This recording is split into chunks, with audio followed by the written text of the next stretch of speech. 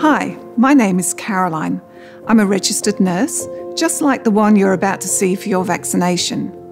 I'm going to tell you how vaccination protects you and why it's important, what vaccines you will receive, and what to expect on vaccination day.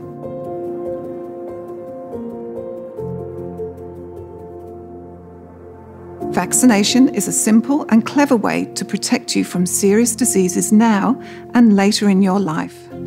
It not only helps protect you, but it also protects the community around you by helping to stop the spread of diseases. Vaccination is the best way to protect you from many serious diseases. Some vaccines offer lifelong protection. In other cases, booster or extra doses are needed to continue to provide you with protection. You may not have heard of some of the diseases before because they are no longer very common, and this is because we keep vaccinating against them. Today, you'll be receiving a human papillomavirus or HPV vaccine to protect you from a range of cancers and diseases caused by HPV. The best time to get the HPV vaccine is in your teenage years, before you are potentially exposed to the infection. HPV is a really common virus that can spread from person to person during sexual activity. Many people will have an HPV infection at some point in their lives. In most people, the virus causes no symptoms and goes away by itself. But sometimes it can stay in the body and cause serious illness or cancers of the cervix, vagina, vulva, anus, throat or penis, or genital warts.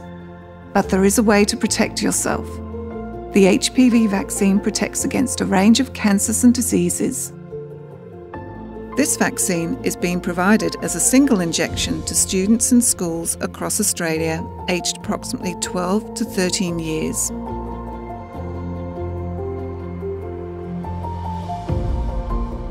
Yesterday, the teacher told us to wear short sleeves and eat a good breakfast. And drink lots of water. And make sure you pack yourself a decent lunch. When it's time to get your vaccination, you will be taken into an area to see a nurse.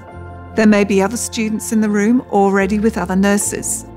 The nurse will ask you some questions about you and your health, including your name, date of birth, and address. The nurse will check that your consent form has been signed by your parent or carer. Ask if you're feeling well today and if you have any allergies. The nurse may also have to ask some questions that may seem silly to you, but it's important they know the true answers so that they can make sure you're okay to have your vaccination today.